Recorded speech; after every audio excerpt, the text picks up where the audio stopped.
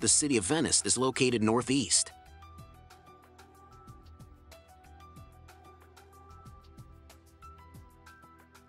It is the capital of the Veneto region.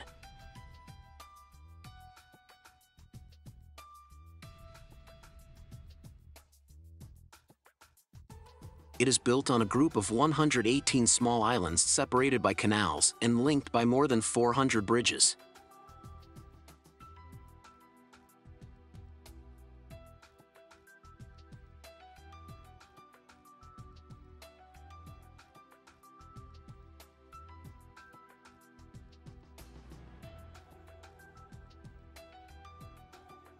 How to get around Venice.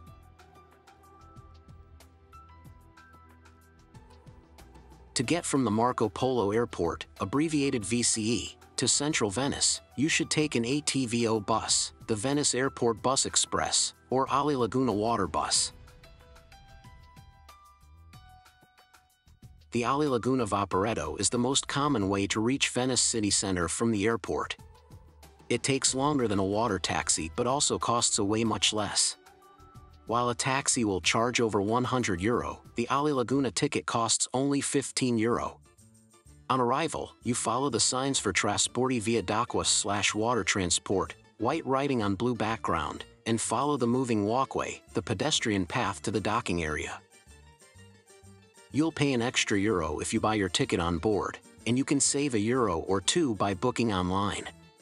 The fare includes transportation of 1 suitcase and 1 piece of hand luggage. Extra bags cost €3 each. If you, like many other tourists, choose to take the train from other Italian or European cities, you'll be dropped off at the Venezia Santa Lucia train station. The station was built in the 1940s and 1950s.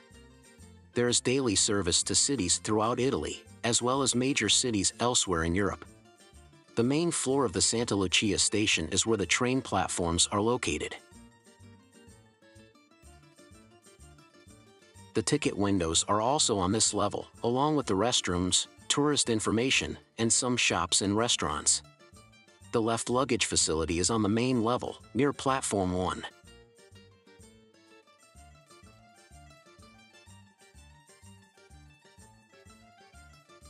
Here are MIO Travel's top 10 tourist attractions that you must visit while in beautiful Venice.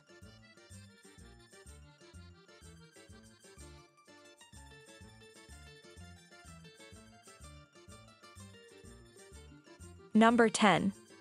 Murano and Burano Islands. The island of Murano is renowned for its long tradition of glassmaking.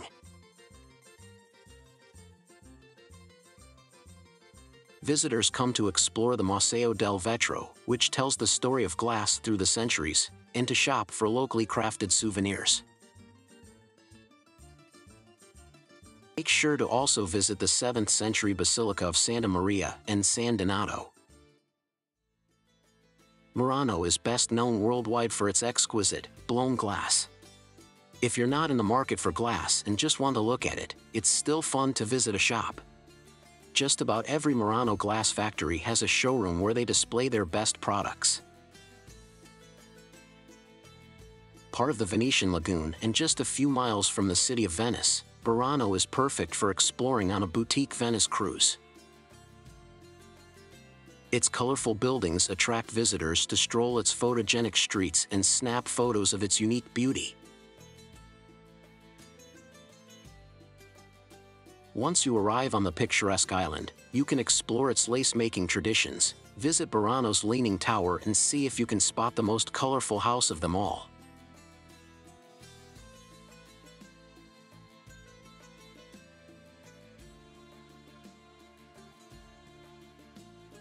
Number 9. Bridge of Sighs. The Bridge of Sighs is one of the most popular attractions in Venice. The only way to actually cross the Bridge of Sighs and see the inside is to book a tour of the Doge's Palace. The easiest way to see the Bridge of Sighs from the outside is to step on one of the neighboring bridges. The easiest one to reach is the Bridge of Paglia right next to St. Mark's Square and just behind the Doge's Palace. It's one of the most traversed bridges in Venice, so it's usually packed, but the light enters in from behind you and perfectly illuminates the bridge of size for your photo. The most luxurious way to get a view of the bridge is to book a gondola ride. According to legend, the name of the bridge comes from the size of prisoners who crossed the bridge on the way to their prison cells or the execution chamber, catching their last glimpses of Venice through the tiny windows.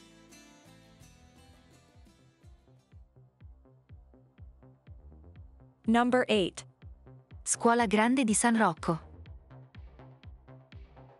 The Scuola di San Rocco is located in the San Polo district, just behind the large Basilica Santa Maria Gloriosa di Frari.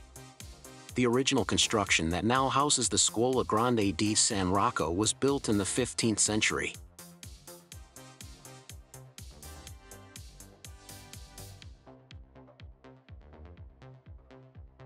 The Italian painter Tintoretto was asked on behalf of the Brotherhood to create decorative paintings.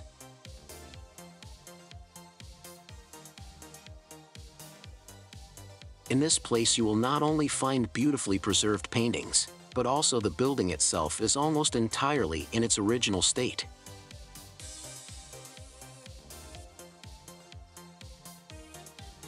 Number 7.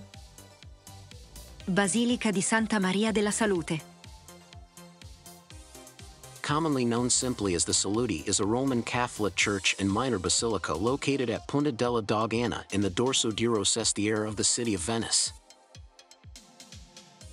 The church was designed in the then fashionable Baroque style by Baldassare Longina, who studied under the architect Vincenzo Scamozzi. Construction began in 1631.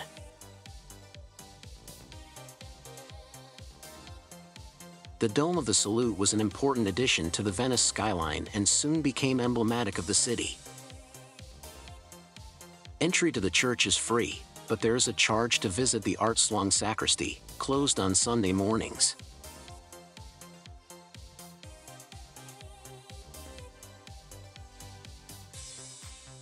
Number 6. Galleria dell'Accademia. The Galleria dell'Accademia has the largest Venetian art collection in Venice and is one of the most important art galleries in the world. Its collection includes works of art by renowned Italian artists like Veronese Canaletto, Tintoretto, Titian and Bellini. We recommend the visitors that want to visit the Galleria dell'Accademia during a bank holiday, for example, during the 10 days of Venice February Carnival or on the 15th of August, to book the entrance tickets online to avoid the long queues. The service costs an extra €1.50, $1.60, and you can get them on the gallery official website. Number 5. Piazza San Marco.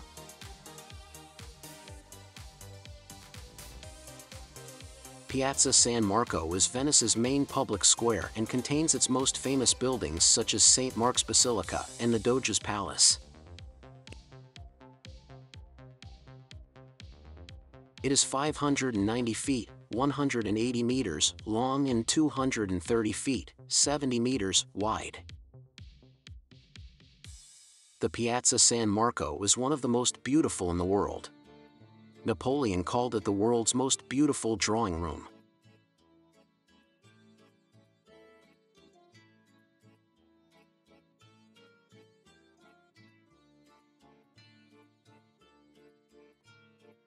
The most famous buildings in the piazza are St. Mark's Basilica, the Doge's Palace, the Museo Carrere and the Campanile, the Basilica's Bell Tower, and the Torre dell'Orologio. It is also worth highlighting the columns of St. Mark and St. Theodore. The square comes to life at dusk when the weather is warm enough. If you are in Venice during spring or summer, it is worth walking through the piazza among the renowned cafes, listening to the various bands playing live music. If you are not on a tight budget, you can also have something in the Café Florian, one of the oldest bars in Italy. It dates back to 1720 and for the past 100 years, the bar offers live music to its customers.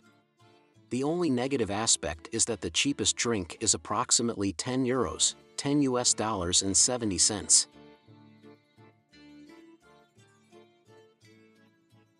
Number 4.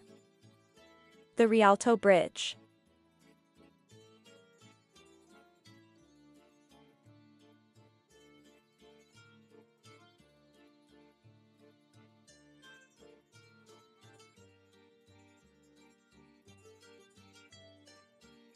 The Rialto Bridge is a stone arch bridge over a grand canal in Venice.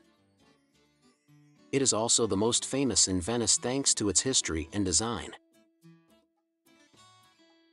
For many years, the overpass was the most important financial center in Venice. The Rialto Bridge has 3 ways to get from one side to the other, a broad middle walkway that is lined by stores on each side and 2 stairways on the back side of the stores that is visible from the Grand Canal. The stores were created on the bridge to help pay for the upkeep. They also go well in the area that has always been a market. The best time to visit Rialto Bridge is in the spring season, half of May to July. Or you can visit during the Easter holidays. Walking at night at Rialto Bridge is something you shouldn't miss. Nothing could be more intriguing than a stroll along with looking at the reflections of marble on the canal. Number 3. Gran Canal. The Grand Canal is the largest and most famous canal in Venice.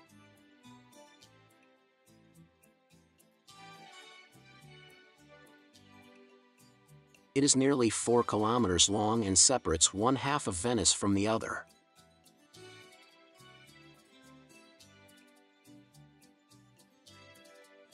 Visitors and locals can cross the Grand Canal in a number of different ways, including a water bus or a traghetto. The water buses cruises down the Grand Canal, stopping in both sides of the canal. It is a great and inexpensive way of observing the beautiful buildings and palazzos located on either side of the city's main artery. The best vaporetto to explore the Grand Canal is Line 1.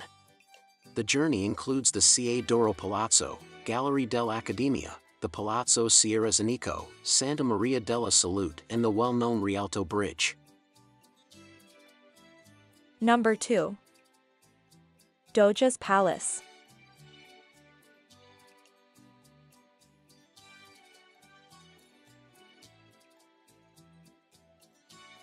The Doge's Palace, also called Palazzo Ducale, was home to the Doge, the leader of the republic that Venice used to be.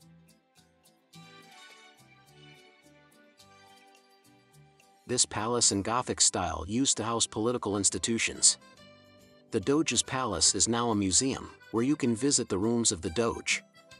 From the Doge's Palace a bridge crosses the canal, the Ponte dei Sospiri, Bridge of Sighs. This bridge was used by convicts who had heard their sentences to enter the prison on the other side of the canal. Visitors will be welcomed by an impressive golden staircase that leads to the second floor called Scala d'Oro.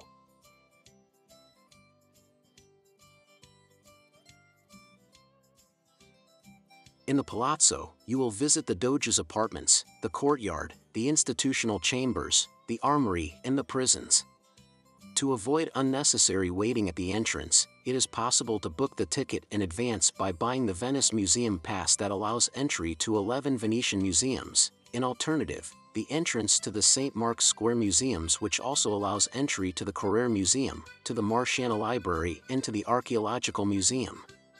It is also possible to participate in guided group tours that provide for entry to the palace or a walking tour of the city center.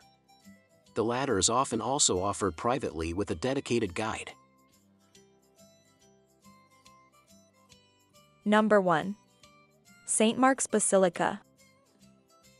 St. Mark's Basilica is the leading tourist attraction in Venice after the Piazza San Marco, and for good reason. It's a riot of Byzantine architecture, with spectacular gold mosaics and enough plundered sculptures and other relics to thrill the most jaded aficionado of the Christian Crusades. As a bonus, admission is free. The basilica was constructed as a home for the bones of Saint Mark the Evangelist, whose remains were stolen from Alexandria, Egypt by 2 Venetian merchants who smuggled the saint's bones past Muslim customs officials by stuffing them into a barrel of pork in 828 AD.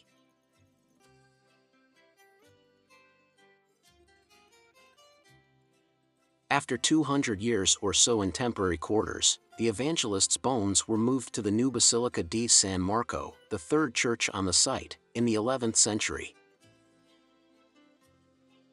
Interestingly enough, the Basilica di San Marco didn't become Venice's cathedral until 1807, After many hundreds of years as a chapel and state church under the authority of the Doges of the Venetian Republic. Here are also some bonus tips for MIO Travels to maximize your Venice trip. Take a famous gondola ride.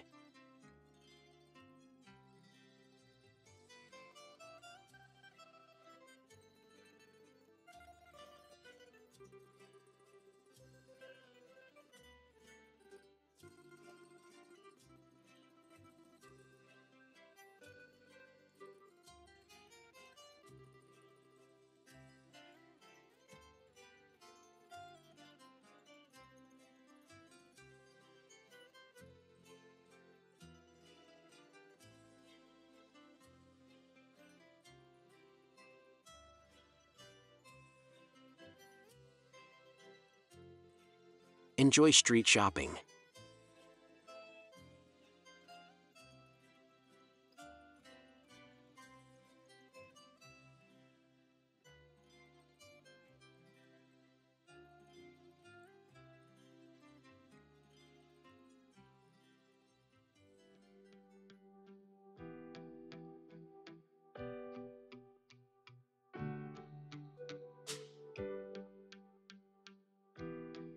Visit the surrounding islands.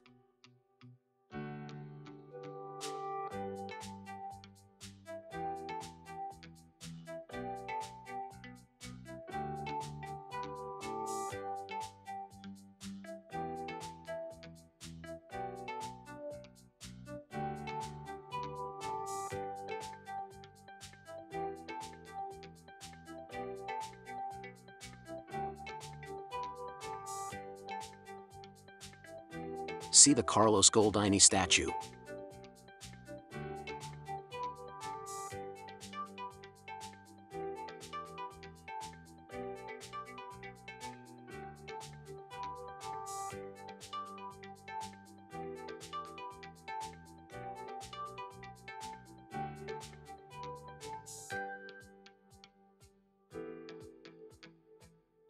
Enjoy the Venice Carnival if in Venice in February.